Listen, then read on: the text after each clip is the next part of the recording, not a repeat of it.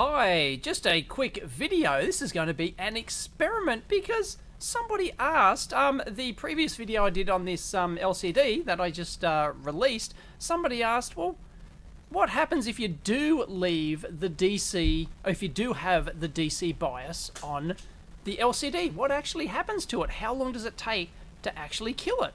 And I thought that's an interesting question. So I'm going to run an experiment to find out, like a long-term experiment. So what I've done here is I've taken the exact same thing before. It's the same wiring, except the common pin now, the common pin is actually going down to ground. So instead of being driven alternate phase, like I explained in the previous video, I'll link it in if you haven't seen it, I'm going to drive it like common ground, so we're simply driving each segment. It's not 100 hertz driven anymore, it's not frequency driven at all, it's simply turning a segment on, off. So I've got it counting up from 0 to 9, and it's simply the Arduino outputs here are simply outputting a 1.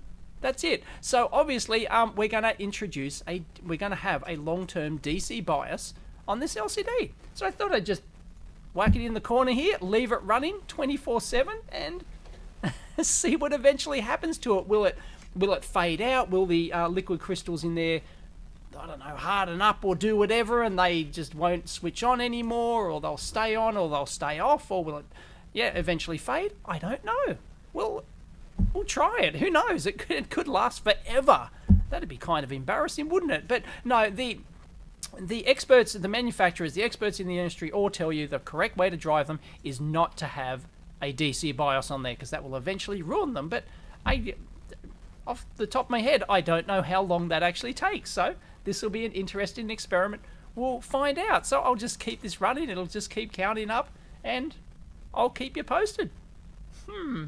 Interesting. By the way, if I take that out and plug it into 5 volts, hang on,